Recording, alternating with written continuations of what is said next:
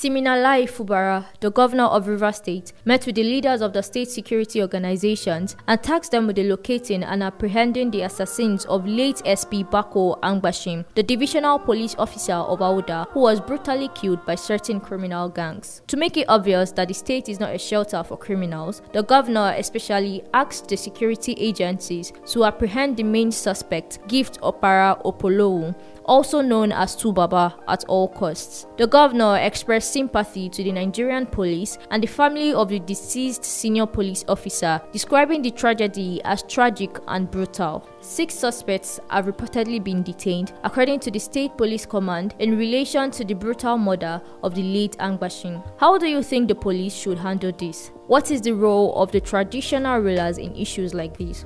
Would this act lead to the reduction or increase of criminal gangs? Let us know your thoughts in the comment section. Do well to like and follow